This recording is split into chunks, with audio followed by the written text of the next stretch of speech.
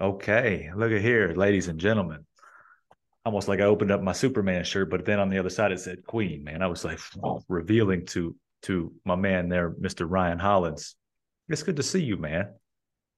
How you doing out Hey, there in good to see you Miami? too, brother. Doing good, How- man. Doing How's good. how's Miami treating you? Hey, man, I got no complaints. So, dude, we connected. God, it seems like almost 4 years ago now. We've been knowing each other for some time around understanding life, evolution. We talked about putting some courses together and doing what we know is right for the people. And I got to say, thank you for wanting to do this today because I know you're a busy man. I know you've got your hands full. You're all up to your all 7 foot of you with basketball, family, and all those great things. But I know you got some gifts inside of you, man. And I know that you've had a stellar journey as a journeyman from California A, all the way up to the UCL of A as well to the NBA, and now doing some phenomenal commentary over there for the Houston Rockets, which is pretty exciting, man. We're going to get into some of that stuff, man. But tell me how you're taking this latest part of your journey based on all the great things you've done so far, man. Where is the current lay of the land mentally for Ryan Hollins based on where he's at today, where he's been, and where he wants to go moving on into the future? I think for me right now, identifying priorities. So for me, obviously, my family and in the workplace. And yeah, there's a lot of loose ends I'd like to shore up, especially with moving. For those who don't know, when I played in the NBA, first half of my NBA lifetime was on the East Coast. Then I had 2 years off of moving, playing in LA with the Clippers. And then, I moved a bit after that. So now this is the first time I've moved in a very long time of this, this magnitude. And I'm moving with, me and the wife are fine, but I think with the kids, that's an adjustment. So for me, it's prioritizing, hey, make sure I'm the best that I can be every day that I get to work. And then, getting home and being, present with the family. That's the biggest focus there. And then letting all the little things, really add in or fall in from there. But I feel like if I got too stretched out trying to do everything, I would go missing on the important things. And the whole reason I'm in Houston is to, you mentioned work on the broadcast with the Rockets, is to deliver on that front, and then obviously, hey man, your reason that you do anything at a certain age and once you have kids is it's for them. So I'd say identifying the priorities, helps me work through those things because if you miss those priorities, in the list, everything else kind of falls apart. Yeah, yeah, that's a good P word, man, from the priority standpoint. Oftentimes I think people don't even know what theirs are. And so they're confused and then they really don't have any stabilization. How has that conversation with your wife and the kids evolved over the years with the nature of the profession that you're in? And how do you, as a father and as a husband, communicate with them to make sure that they know Pops is there, Pops is in this for them, and helping them stay enthusiastic about their dad not necessarily being around because he's out playing ball or because he's out courtside doing some commentating and taking care of the family? How have you managed that conversation for them to keep them inspired and moving forward in their life without finding that as more of a disappointing type of a situation because you're not around all the time? You hit it right on the head. The key word you said, just how um, my opportunities evolve, those conversations evolve too. When the kids get older, they understand. They get you're not there, but it's a different, hey, I'm not here because I'm doing this, this, and this. Where when they're younger, you just kind of go, you give them a hug, bye bye, and you get back. And then you got to establish, hey, man, I'm going to work. When you go to school, you're going to work. When my responsibility gets heavy and I'm gone, so that we can be taken care of, your responsibility gets heavy too. Because when I'm gone, I need you to kind of fill some of my shoes. I need you to support, your mother. and you have importance here. You can't just kind of act a fool when I'm gone, and you're gonna have a heavier load. So I think making sure those conversations are there, and it's never going to be perfect. These kids get older sometimes. With all due respect, when we're kids, we're selfish. We kind of see the world around us, and as you should, as a kid, you should be entitled to be selfish to a degree. But you got to you got to learn those lessons. Like, okay, I may not to get to do certain things, or I may not to get to see my dad because he's out doing this. But guess what? Once the season's over, I get this guy every single day.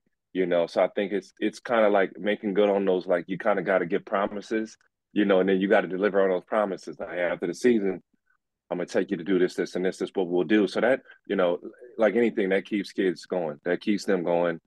And I think, it's a different lifestyle because I'm traveling in the NBA again, but I don't have the same responsibility. So mentally, I got to be present, but I can be more active at home. I can do things where when you're playing, you're so 100% on, your nutrition, the physicality, the mental part. Everything takes away like your life force. We have so much life force that you got to give so much. So I still have to give a decent level of life force, but I can be more present at home. I can do things, because I'm not going to practice. I don't have to go to shoot around. I don't have to get treatment after. I don't have to stay after and watch film. I don't have to do those things. So I still have prep.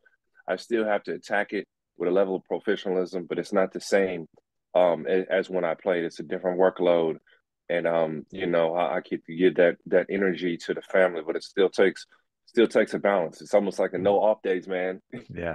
No Yeah. off days, pretty much. But like you said, the key is that those conversations evolve, because when your career goes to another step and you have loved ones, you're fortunate to have one, they got to understand what's going on. And I think sometimes we make those mistakes by not um, letting our evolutions be known.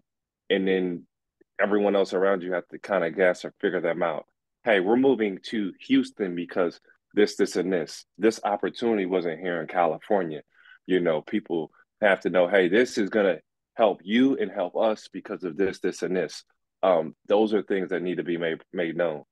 Yeah. Yeah. And I love the thoroughness of how you explain that.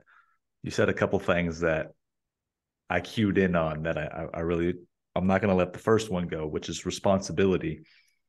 Something that triggered this thought cycle that I'm going into right now with you was, hey, you don't have the same responsibility from when you were playing to now in the booth, being courtside, commentating. Things have shifted. However, with a guy like you that prides himself on competing and being the best and, almost like an underdog mentality, so to say, to earn his right and earn his keep, how do you prevent yourself from falling in between the cracks because you used to have a standard of all these other things that you had to meet at the highest level as the player? But now, as you mentioned, it's shifted a little bit. So in your decision-making process, how have you maintained that level of yourself without letting yourself dip too much because you have some extra freedoms, or I guess you could say lackadaisical opportunities to some extent? How would you say you've managed that part of the process? I think the biggest growth I've had from, I want to say, my second career in broadcasting to my first in basketball is understanding the business, understanding what your job entails. Because on paper, there's a description of what your job is, and then there's a whole lot of other things that help you keep your job, help you stay employed, help you even grow in a field. Knowing who to talk to get a raise, knowing who to impress, knowing whose good idea that you want to be. Good idea. You want to be someone's good idea. You want to be someone's good idea because it's not just what they can do for you, it's what you can do for them. You want your boss to go to his boss or her boss and say, um, John, I want to promote him because he's going to do this, and this for us. So you want to be someone's good idea. You want to make good on those things for somebody. And when I'm able to identify what the job entails is more. So, for instance, when I played, hey, in college, the team play was to win. to box out your mind. But in the NBA, something I missed was sometimes forget the team play. You got to grab more rebounds because they're charting your rebounds per minute, which would have made me more money. So it's nice. We're going to keep you on because you're the team player. We kind of feel what you're doing, but at that time, it may not be quantified. And you want to make sure that the name of you're playing the game the right way because there's what we see as the game, and then there's this is what works. Okay. Um, for me, in the broadcasting side, I represent um, the organization, those players that are working their butts off, those coaches that are working their butts off, the front office. So it's my job, even though it's never written on a piece of paper, to, in my perspective, to be above and beyond and to make sure I know that the lines of communication are there and I represent them in the best fashion and shape and form. And then communicate that to the fans who this is the whole reason that we're doing it for, so that they can be on board and understand and have an enriched experience in which they're educated at the game. So I'll get to a game. Game starts at 7. I start about 2:30, 3 o'clock getting ready. I get to the game around 4. And between 4 and 7, I'm communicating with guys, I'm taking meetings, engaging in conversations. I'm making sure I'm in tune with what's going on and how hard these guys are working, just in the know. And that's the important part of my job. I want to represent them well. And sometimes that's not always articulated on a piece of paper, but are a, um, you are a, how would I put this? You're not on the team, but you're a part of the team. Mm-hmm. And I think understanding the value there and what it brings to the table, because I was a player, I knew what it was, and I've never worked in the front office or in coaching, but it's my job to understand what those guys are going through. So that's the okay, you have more free time, but you gotta not just do your job, but you gotta attack this 3 hours before the game. You go and attack that, and that's what sets you apart, you know. And making sure our guys in our organization is taken care of, So it could go all the way from ownership to the equipment man or security guard in the arena. And that's part of the experience that's brought. Mm. Yeah, I think about, as you say that, the impact of what the experience is that you're creating for these fans, right? I mean, let's just say, for example, there's a broadcast on television, they're watching the game, and let's take you out of the equation and there's no sound. There's nobody giving them any interactive dialogue. And it's just watching guys play basketball. I mean, that would be pretty boring, right? So in essence, you're almost like the first part of the channel that feeds back to them the ability to have this immersive interaction when they can't be there live in person. And there's got to be a tremendous amount of pride that you take in that they are hearing you first and that they're listening to you, watching you, and you get to be that vessel for them. That's pretty a neat way to look at it. And that's, I can totally understand how you've decided to approach that. I want to walk it back a little bit to the point where Ryan Hollins is no longer in the NBA, and somehow or some way, which is I think what you're going to share with us here in just a second after I ask my question, how does broadcasting and sharing on the different networks become part of what you want to do next? Do you have a natural knack for that? Or does somebody tell you like, hey, dude, you'd be great on TV to share your thoughts on basketball? Were you already thinking about this in the middle of the NBA seasons because of something? Like, what triggered you to want to come and get into these positions that you're in today? What was that genesis? I didn't know what it was. I didn't know what the next chapter was going to be. I didn't know how soon the next chapter was going to start. I just didn't want to get caught slipping. Hmm. So the general fallback may have been I'll go into coaching. And for a player of my caliber, I probably would have been started off, just rebounding for guys and chasing balls down. Or hey, having which would have been harder to do the NBA if I did 4 or 5 years overseas or another 10 years overseas playing basketball, right? So I felt like somewhere around the game would be the move. But the one thing the NBA does a great job of, they offer courses where they come in and help. And they let you say, you want to try broadcasting, try broadcasting. You want to try coaching, try coaching. You want to try real estate, you want to try business and finance. So every time they would come by and ask me, hey, do you want to sign up for this course? You want to do this? Yep, sign me up. Yep, sign me up. Yep, Wow. sign me up. And Wow. finally I did broadcasting, and I was like, man, I'm getting goosebumps. This hits different. I kind of want to do this. I like this. When I watch the game, I feel like I have something to say. And it's about my fifth or sixth year. And from then on, I started putting in the legwork. Because if you're privileged, I played 10 years, man. You're privileged to make it past that point. You can start thinking about what the next episode looks like. But sometimes, guys, the average is what, 2, 3 years for NBA players? You don't ever get to that second deal after the rookie deal. So I was extremely privileged to be a part of that. And then for me, um, moving forward, that was that was everything. That was everything. Was understanding. I targeted what I wanted to do. I keyed in on it.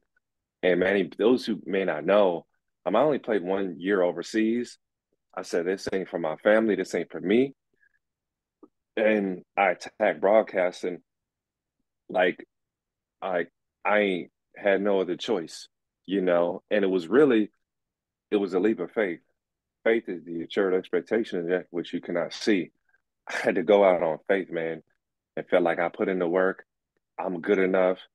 And like it made me mad in the sense that I didn't have deals, I didn't have offers set, I didn't have someone.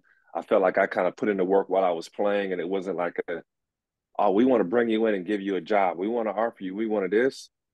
So I decided to take it. And when I say take it, take an opportunity, create an opportunity. Manny, I'm gonna be honest, bro. When you got a family, I ain't see no other option, bro. So it was like, this is the guy that's doing this job. This is me. Why don't I have that job? Am I not good enough? Am I not qualified enough? Or am I not having the right conversations with the right people? Hmm. And am I promoting myself? Am I making my if do I look like I deserve that job? Can I do that job if it was given to me as good as I might think I am? So I had to answer all those questions within myself and within those who hire and my colleagues. And so what did you discover in the asking yourself those questions? Did you find that you were lacking some things, that you weren't good enough, and to which you had to go work on it? Did you have to go connect with the right studio head? What was it that you revealed to yourself in asking those questions that ended up helping you receive what it is you ended up getting? Like I'm very curious about those moments, man, where you're like, the hell, I walked into the office at ESPN and I told this guy, you son of a, you better give me this job, and here's why. Like, those types of things, man. It's like, did you do some crazy stuff like that? All right, so fun. One, that's an amazing loaded question. One was identified who had the job that I wanted and who I liked and who I could emulate, who I could be like. Three names: Stephen A. Smith, Jalen Rose, and Mark Jackson. Mark is always smooth. He's a straight shooter. He's a likable guy. You enjoy hearing him on the broadcast. It's very comforting, and you feel like you know Mark. He brings so much. He's just straightforward. Jalen Rose does everything. I watched Jalen Rose walk out at a boxing event, and I said, "This dude is so much more than just a basketball player." I see him have his own show where he talks about sports and everything. And then Stephen A is the guy that if something happens tomorrow, you go, man, what's Stephen A got to say? Like, That's right? so true. Like That's more so than after true. the shot happens, right? Like LeBron, all-time leading scorer, you're like, man, what's Stephen A got to say? Yeah, Right? yeah, yeah, yeah. Like you Yeah. wonder because he created all he about to say some stuff, man. So I was like, how do they do that? What do they do? When it's a slow day, how does it work? How do they attack? How do they work behind the scenes? How did Jalen get the Jalen and Jacoby show? How did Mark Jackson? Why is he smooth? Does he bash players? Is he honest with his players? Does he uplift guys? Is he too positive? When is he critical? When is he not? Stephen A, when does he raise his voice? When does he come out calm? Um, when does he walk in a room? What's his presence like? I watched Stephen A. Smith walk in ESPN LA because he was recording his show. He was moving. He was traveling for his show. He walked in like he walked in. He walked in the booth like prime Mike Tyson. Remember when Mike Tyson used to walk around and he had like that glow, that I'm Iron Mike, that don't touch me, that like hey, is that Mike right there? Yeah. Like you felt he walked in like that. And I'm like, I need that. Mm. Jalen Rose is likable. He's in everything. He's cool, calm, collected. He's himself. He can have fun and spin something. He brings energy. How can I be that? So I bug Steven. I bug Jalen. I bug those who worked with those people. I ask opinions about them. I ask what people like. I ask what people don't like. I ask how the show was supposed to be created. I ask how the show can get back on point. I ask what the vibe of the shows are. What is the producer looking for when he's doing the show? How can I deliver? So people forget the producers are the coach. So when you come out onto these shows and you don't impress the coach, that's the difference between saying like, "Dang, I want to book you 10 different times," versus nice. Hey, do we have to use Ryan? Like, so I identified who the positions are, identified the coordinating producer that I impress him or her, that I get in their face. Hey man, who books for this show? Who's the head who talks to that person that does this? Everything is different. So I didn't identify those people, and I attacked them, and then I studied what each and every person's job was. Studied hard, and then I also looked at the company as a whole. I assessed the company and said, what are the needs that they have, or like, why don't they use more basketball guys? Well, hell, I can talk basketball, football, soccer, tennis, golf. I'm gonna find a way to make a take. Because a lot of times we just say we don't want to talk about nothing but just basketball. But they appreciate you being able to do 4 hours of radio. They appreciated the versatility. Is that the mic drop? Oh, Yeah, yeah, yeah, I yeah. thought you No, were, I no, thought you no, were my gonna, I fault. said, boy, Nah, nah. I know you got radio voice. You can talk for days No, too, I man. could I go. think, Yeah, yeah, yeah, no, no, no, I could go. But yeah, I mean, dang, I don't know if I answered my second part of what I wanted to say, but yeah, I identified the people. I went in and I saw Steven gives you the take, love him or hate him, the emotion. Jalen gives you versatility, and Mark Jackson is he's likable, you know. yeah. And by the way, because I understand sports and I'm a fan of sports and I've watched them all, I can totally understand what you're saying in context there. I guess my follow up question to that, to go a little bit deeper, is once you saw that that's how Steven was, that's how Jalen was, and that's how Mark was, did you then say, how do I create my own identity in this process? Or did you say, I will already know how I will approach this, so I'm not like them? Or were you trying to find your voice to some extent to be able to get on air? And so how did you end up positioning yourself in that capacity after you discovered some of those answers, or identify some of their personalities on air? Um, I start understanding the content business, and I remember one time I had my Twitter, my Instagram deal. I put like in my bio, like I create content, and I think that went so far over people's heads that they didn't understand it. But when I said in the sense of I create content, so you're gonna say something on your show, right? And they take those clips, and those clips go viral, or they get played again on other shows, and they travel. When you say something profound, you say a certain name, you say a clip, right? So when you speak with a certain clip or have a certain fun take, or you find a way to engage, it drives. Hmm. I found out how to be engaging, and then I found out kind of like the language of it. All right. So Go Look and Wingo wanted something on their show. First Take wanted something on their show. If I was calling a college game, they wanted something on their show. If I was on, uh, behind the lines. It's something it's a different format. So I was delivering like what you want. I'm like Burger King, like how you want it, right? Like the producers would joke with me, like, really? Like, can you do that? I'm like Burger King, baby. What do you want? I would instill confidence, before we talked in the show, people, and like, oh, done, I got you. We're gonna kill this segment. Done, it's a wrap. Don't worry about it. Hey, we're going to show. Hey, why don't I have my questions before the show? I need to be prepared. Like I'm on your head. So you come in feeling confident with me as a host, as a guest, whatever it may be, because like you're looking for something. I was delivering. Like I Mm, found out what was being looked for. In NBA, early in broadcasting, I was just doing what I wanted or what I thought was cool. What you think is cool don't matter. And then how you deliver matters. And obviously, I'm not going to sell my soul in the process, but how you deliver, and it's not what you say, it's how you say it. And then I talk to everyone that would talk to me.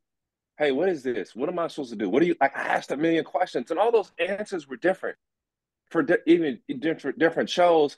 Then I start realizing what travels and who was a good producer. You feel me? Now, not am I just finding out what the producer want. I found out who were the good producers.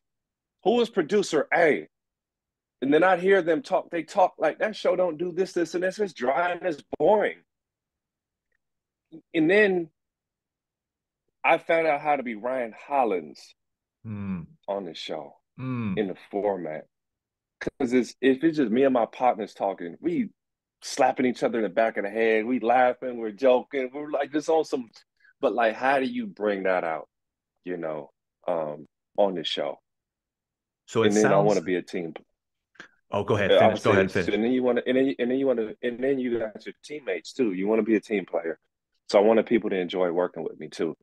So if I come on your show, Manny, and I'm doing the bro podcast. It's mine. You're like, I don't want to deal with this dude. But if I come on and I'm like, man, Manny, you did good. How you feel about this? Hey, I spice something up. I let you run. Some people are comfortable with the controversy with you in their face. Some people are like, nah, bro, I want to be respected. I want to be this tempo, that tempo. I want some intellectual stuff. Like, so I had to find out what my teammates like. I had to be a pass first point guard. You know what I'm Mm, saying? Am I pass mm. first point guard? Or you want me a combo guard, a shooting guard? You want me firing them up? Hey man, in a good team, what happens if you pass the ball? It's gonna come right back to you. So I learned a lot of those um, factors.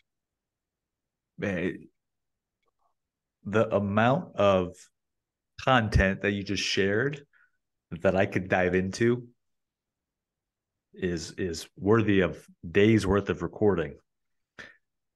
A couple things. I think I always try to go, in real time. I'm looking for how can I ask the question that would be the most impactful for somebody to overcome something or to get better at something that they might be struggling with, or sometimes it's even something that I've struggled with or struggle currently with. You said something fascinating in there about you had to go do all these things, create the content, figure out what they wanted, and then find yourself without losing yourself. I might be paraphrasing that a little bit. How did you avoid not losing yourself in the process?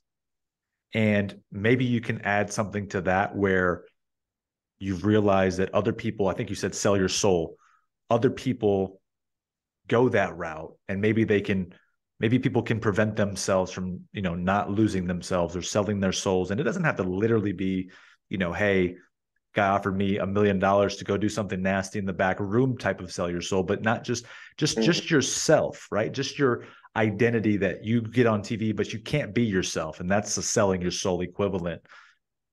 What do you would have to say to some of that stuff, my man? I'm For me to answer that, um, I'm a man of God first, and I'm a man of my family. So within that, if I'm not cool because of that, or I'm not cussing with you during the break, or I'm not, you know, disrespecting my wife or my family, or trying to dive into something that I don't know about or that I don't do, outside of this, I would not cross those lines. I'm not going to be that.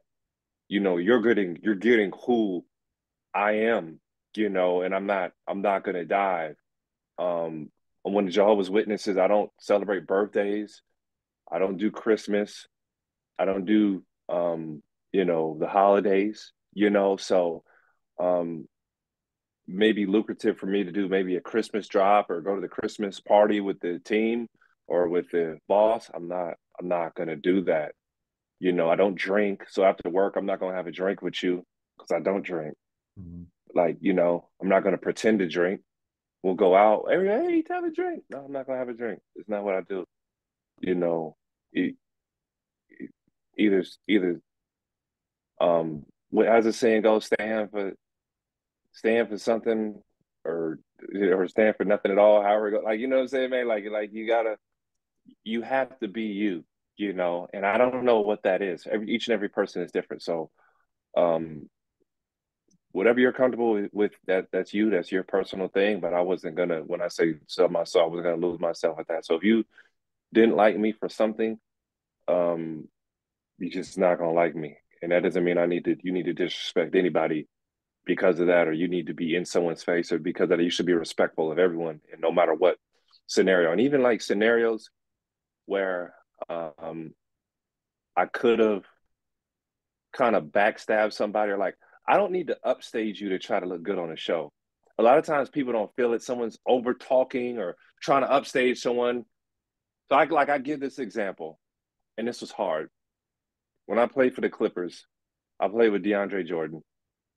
DeAndre Jordan was the center ahead of me. I was behind him. He played in LA. We had everything to game. DeAndre was still learning the game. I got a chance to learn a lot of the NBA game from Kevin Garnett. Before every single game, I made it my due to encourage DeAndre Jordan, talk to him about game plans. I wanted to make sure that he was the best that he could be going into the game. Was that the smartest thing for me to selfishly be the best, or to take his job, so to speak, Hmm. or let him in situations where he maybe needed a brother to pick him up to not do that? No. If that job wasn't meant for me, I'm not going to sell my soul or change who I am to try to better myself. It would never feel right. So if it came down to me and you on a show, I want you to do just as good as me. I go behind the scenes with an analyst and say, hey, man, if you take this angle right here, that would be dope. Say this, this, remember that? Oh, you're right. Like, oh, that's cool. Hey, I might not say this. Do you want to use this line? It may not. It made our show better. It may be willing to help me out in certain situations. You know what I'm saying? Or like, even if I didn't like you, I didn't want to go backstab you or say something. You had to really grind my gears before I say, man, you know what? He's not a good person. I don't want to work with him. Hmm. You know. And then I think, not to be like this positioning. Like, are you in the position before you can turn something down? It was a long time, brother, before I ever someone text me and I said, no, I'm not going on Hmm. that show. Essentially, I did everything I could, everything. You know, hey, I didn't like the way that person talked to me. I'm gonna, you know, I'm not gonna go on that show. But before then, I would do any and everything. And I think sometimes, Manny, like if you're trying to get into broadcasting or trying to get into a certain field, and you have something that you can do that can showcase those talents in any level, you go and do it. Like, Manny, I would go and talk to kids. I would talk to 5 and 6 year olds because it was a crowd. Hmm. And It's guess what? powerful. People on TV are no different than 5 and 6 year olds. You want to know why? 5 or 6 year old has a 3 second attention span. So how do you talk to kids, right? Hey guys, how are you? Are you ready for this? Yay! Energy, right? Yep. So it sounds silly, but what are the personalities that grab you? Energy. Stephen A, energy. I'm a 3 year old. I'm going to tune into what he got to say. It's like a rap lyric that goes and it gets stuck in your head. So I want to bring that energy. If I was doing a radio interview, because when you start popping, they're going to hit you with 1,000 interviews that you don't feel like doing. So I'm like ducking off at dinner in the side of these rooms doing these interviews. But guess what? If one person hears that interview, likes what I say, and they want to search me up, or you never know who's listening, man, I'm coming with it. I'm coming with it, you know? Hmm. So for me, those are the big elements that I attack. And I feel like you can't be too big to do these little events. Like if you ain't making the money you think you should be making, like I said, it was a long time if I said no to some stuff, you know. But I ain't never too big to do something, and that's a chance where I could grow. Or I'm coming in there like I learned from Stephen A. I'm walking in that thing like prime Mike Tyson with a presence. Hmm. This dude coming in, I'm coming in like that dude, and I'm gonna over deliver. And then sometimes I mess with like a new show. I got to the point I'd like mess around with them. I come in, I'd be like with a real monotone, real chill, like act like disinterested. And then I wait till the lights turn on and I get in your face. Oh, snap. Oh, Yeah, yeah, we didn't know he had that. We yeah. didn't know that was going. I just, oh, wow. Like I came in, like I came in for, I came in for the kill, man. How does I love I love how this is going so far, man. Just to be honest with you, I mean, I really do get a joy out of this in general, but I always in my mind am checking the what I think is the impact of what's being said, and where that's leading me to is, I think you mentioned the situation with DeAndre, and you were sort of helping him rise up, and you didn't have to do that. Now you are taking sort of the same approach, I guess, in your, just in your own mentality to keep being better at what you do.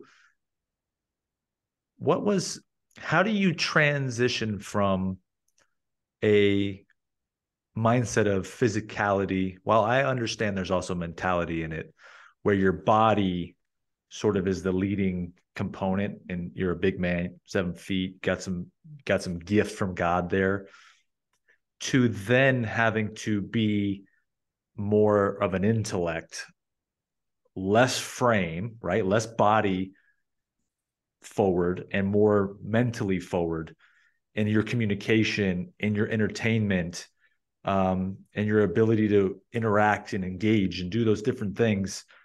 How do you, Ryan, transform from that guy that was, I'm 7 feet tall, I'll just dunk on you, to now I have to do something radically different and still dunk on you per se and be the best at that? So could you share a little bit more about how that sort of transition mentally went for you? I had to be comfortable with being uncomfortable. So in the NBA, when you go to a training camp, week long training camp, you're doing 2 a days, you're there early, staying after because you're a young guy. By that third day, your legs are noodles and you're just picking yourself up to go. Your body's hurting, it's worn down. After a while, your body gets used to it. When you go to train, you go to lift weights, you go to do these, you beat your body to a pulp and your body just gets used to the grind. That's what it is. Mentally, um, going in to do 4 hours of radio, like you're kind of done after the first 2 hours, bro. So I had to learn how to do 2 hours of radio, stay interesting, come with the right mindset to attack it, come with the mindset to love it, because we're not going to love every single thing that we do. And like ESPN, when I was there on the campus doing a real grind, my sports center hit started at 6 a.m. So I had to get up at 5, on air at 6. Like we're live, ready to go at 6. So to my body clock, I'm waking up at 2 a.m., right? 5 a.m., 2 a.m. because I'm on the West Coast. So I'm in Bristol. So my body clock saying it's 2 a.m., live and ready to go. Then I would try to fill up my day with multiple days and multiple shows that I could do in hits. So I'm aggressively finding other opportunities. If I got a spot in between, I would run home and run to the hotel and take a nap and then get right back up and go. And then I would set up meetings. So in the afternoons, I would try to meet with this show producer, this show boss, this coordinating producer, this head of the company. and I would bug people. And sometimes those people wouldn't want to respond or take meetings. So I just kept sending emails and kept sending them and kept communicating, kept talking. And um, really, that's really what finally got me, helped me get there. But I think like mentally, like you want to fall asleep. And then within that path, I think to answer your question, how did I get there? You got to remember what's driving you. So for the NBA, it was a lifelong dream. It was something I loved. And like I didn't lose sight of that vision. So as my legs hurt, as my body hurt, as I didn't get the feel of it going, there was no way I was going to leave that opportunity on the table. For me in the broadcasting, I was competing again. Now I saw the shows that I want to be on, and I was angry that people weren't looking at me or asking me to be on these shows. And I want to make them look at me. I want to make them see me. I felt like certain people were on the shows and they weren't bringing nothing to the show. And I said, why is that not me? Why is that not me? And I kept working and grinding. So from that aspect, um, I learned the game. I found the motivation, and I had to beat those muscles up because there are mental muscles that after a while we tap out after 30 seconds. You know what I'm saying? And then like when in the sports business, like it never stops because we're just watching on our phones what's happening. We're watching games. We're collecting information, so to speak. And then at that process, it was even longer because I was learning. So I had to like watch all those shows, but in a format not where I'm enjoying the show, where I'm studying the show. I mean, I enjoyed it or I made myself enjoy it, but I'm like, I'm studying what can I pick up, from these guys.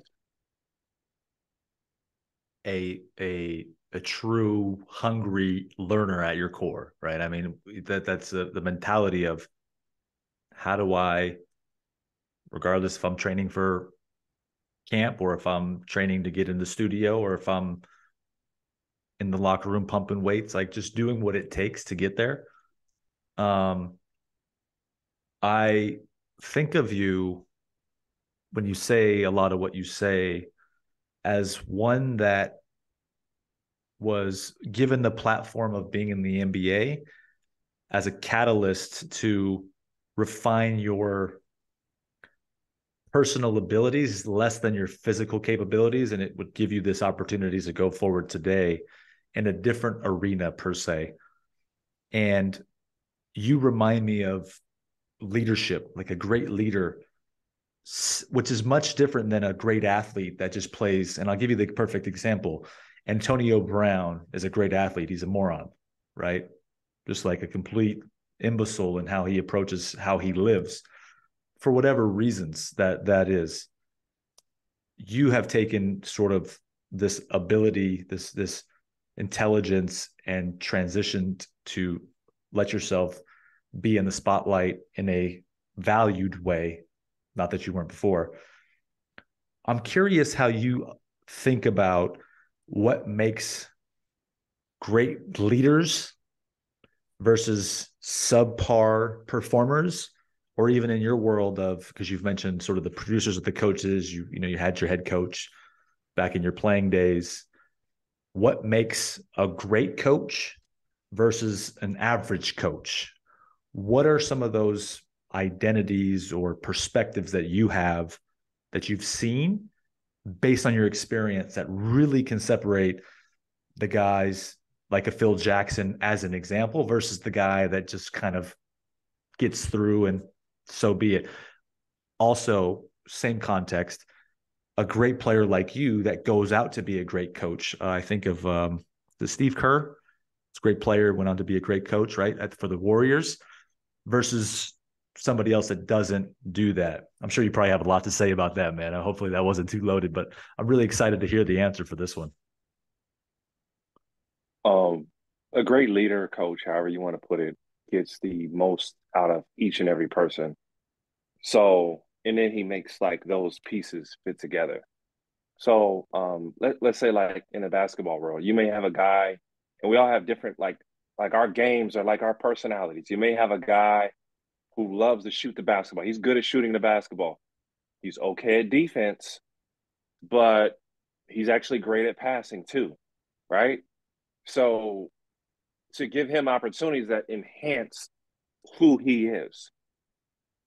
You may have some guys that are really good on defense that can guard anybody. They don't have weaknesses on defense, but on offense, all they can do is, hey, shoot a three or dunk the basketball, whatever it is. So a great coach is going to pair that player with another player that complements them so that they can work together. Mentally, a coach has to motivate. Sometimes a coach has to be really hard on his player to motivate the player. Sometimes the coach has to chill. Sometimes the coach has to be encouraging. Sometimes it's a mental game. So the greatest coaches bring the best out of their players and they put them in positions to be successful. And then sometimes they make guys buy in to things that may not be natural for them because the other side of the road is that much more beautiful. So you got to know when to just get the best out of a player for when they are just being who they are, and then you get the best out of a player for something they're not comfortable with but who they can become. So for me, those are the greatest coaches. Some coaches are good enough just to roll the balls out. You got a group of good players. You put them on the floor, and they win. They're already that good. You're kind of just there. You're just sitting there. And then like we talked about those other great coaches that bring the best out, put them in positions and help them grow. And then you have some coaches that excel where, hey, you give them a group of good players, they're going to go get you some wins. And then you got some coaches who are really good at developing. You give them a group of bad players, they're going to get the max potential out of their players. So there's also different type of leaders. Both are effective. Some coaches can do both. Some coaches don't want to do both. It's a different type of coach that can develop a player. When I say player, when I say coach, we articulate this over to boss. We articulate this over to ourselves. We articulate that over to um, ourselves as a worker, as an employee, as an entrepreneur. Um, so that's something that is, I see as the factor.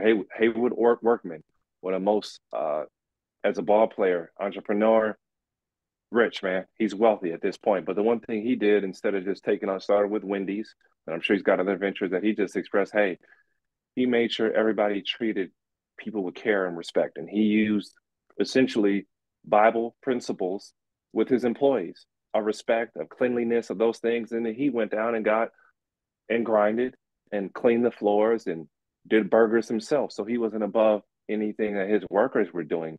But what he did is he created a proper culture. He was positive, and that made you can go to any Wendy's, you can go to any fast food place, but that place is clean. The people work hard. They're smiling. They're giving you something. They're giving you an experience in which you want to come back for because the food isn't that big of a deal.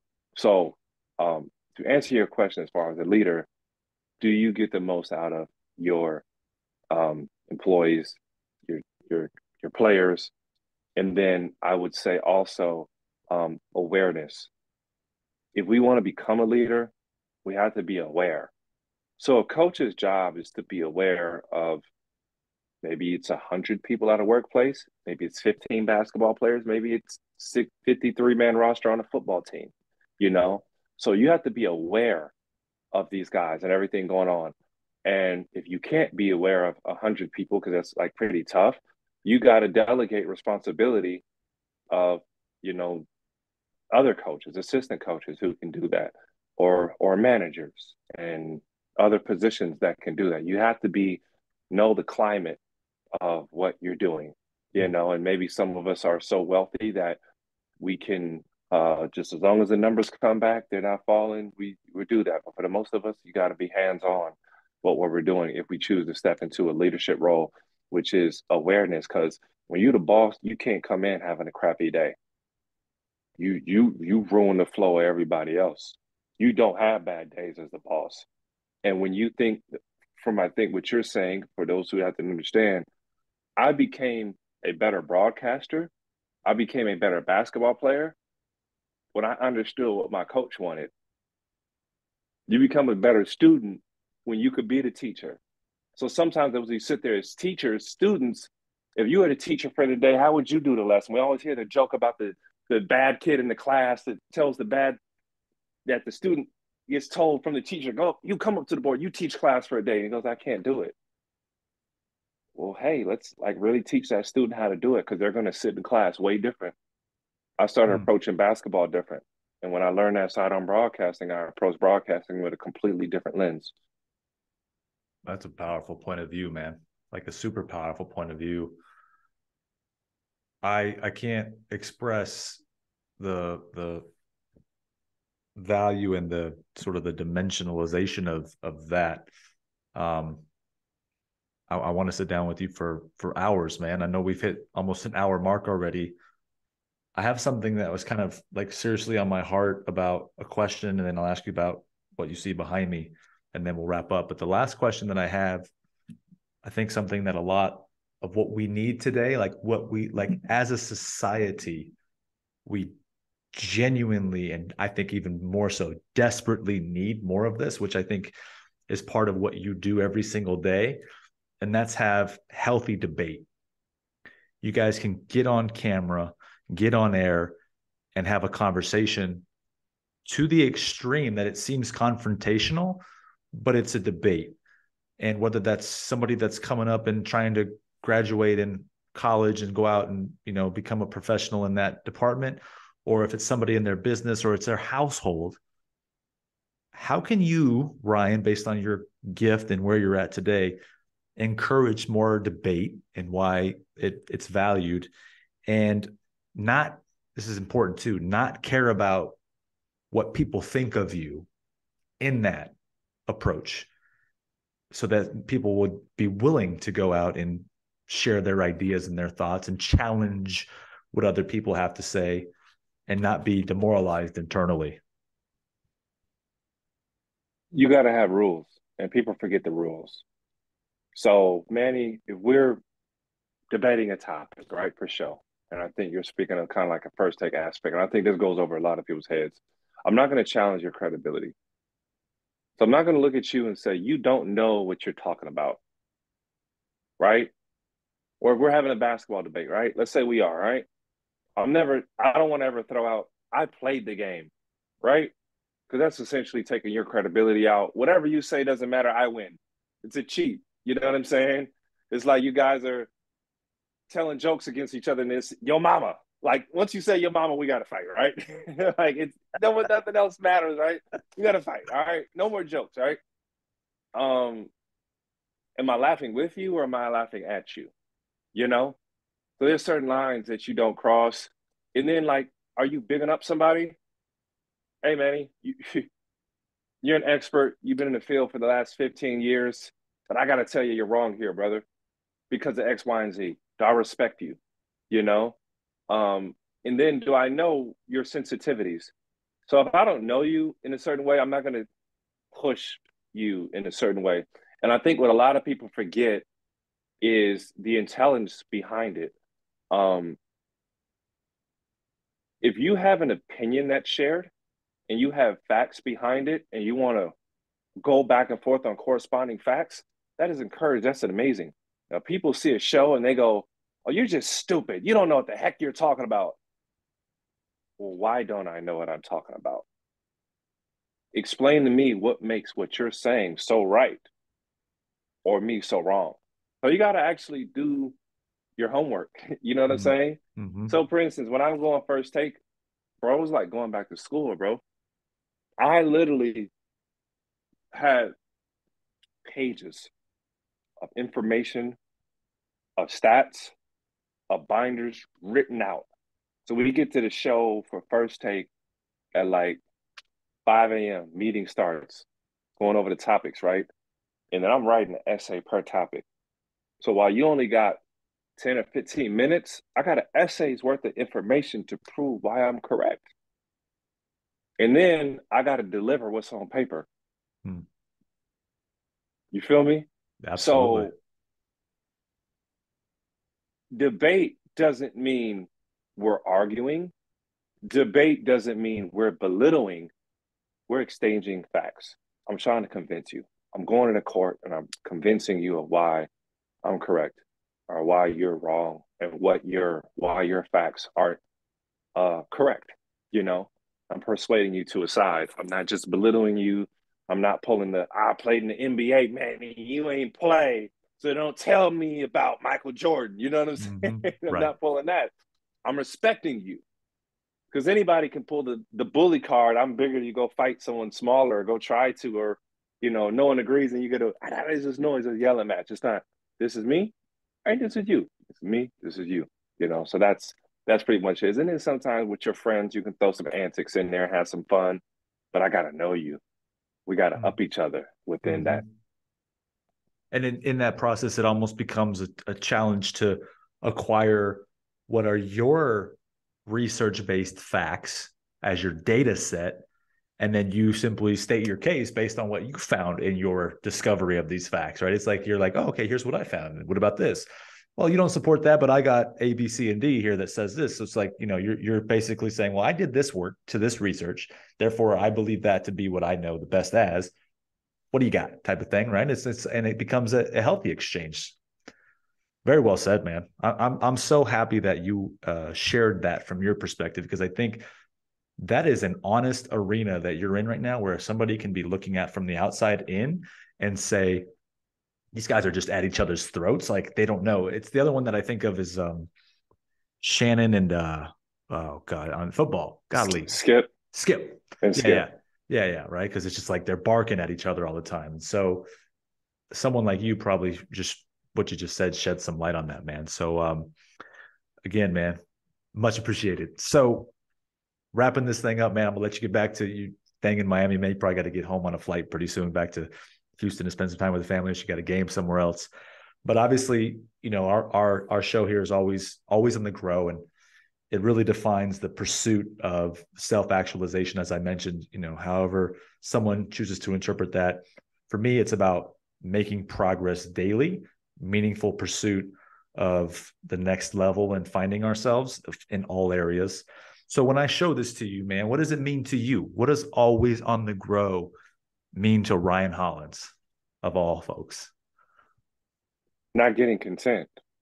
Mm-hmm. Um, and sometimes the growth isn't money. Sometimes it's spiritual. Sometimes it's physical. Sometimes it is financial.